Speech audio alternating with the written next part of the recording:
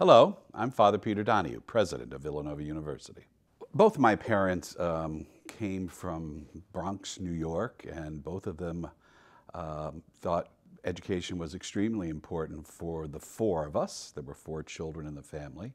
My father actually immigrated from Ireland and was always very committed to education. Particularly for us, it was Catholic education, so all of us went through Catholic schools all our life. But it was a way of kind of building community around us and also around building the community around people in our neighborhood, so the people that we lived around.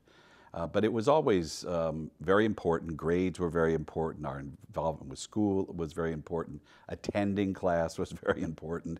I am proud to say that I never missed a day of school from kindergarten to 12th grade. I think probably the biggest challenge that existed in terms of attending college was that it was a world that was unknown to my family. My older sister attended college first, so she was really the first person in our family to attend college, and so there was some knowledge about what it was like.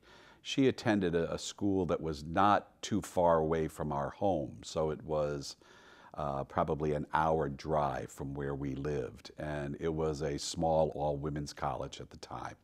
And so it was a very close-knit community that she was involved in. When I went away to school, it was to Villanova University, and I was going from Detroit, Michigan to Philadelphia, Pennsylvania, so there was a great distance there.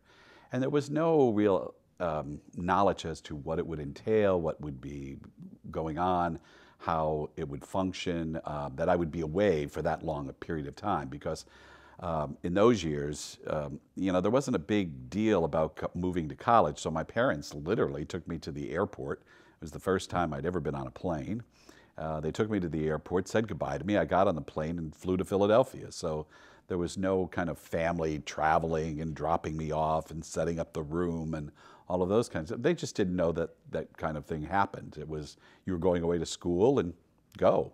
And the next time I returned home was in Thanksgiving. So there was this long period of time that I was away from them, and they didn't really know what to expect about college. So I think that was the biggest challenge of all.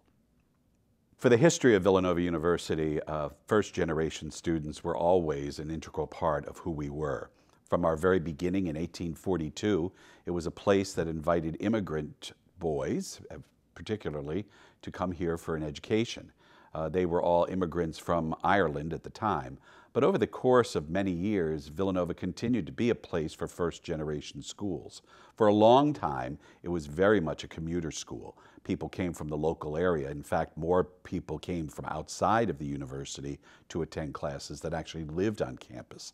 The larger population was people that lived in their local neighborhoods. So it was always considered that kind of working class school that people came to. And so we continue to want to be that. We continue to want to be a place that invites people from all different walks of life, from all different geographic and economic backgrounds, to really find their place here at the university. I often say that for people that come to school here, many of them came here from very different backgrounds. And because of their experience at Villanova, because of what they had, the time that they spent here, the people they got to know, their lives today are very different than what they were when they first came here. And they are living in very different circumstances. So from this experience, they became what they were not yet. Welcome to Villanova.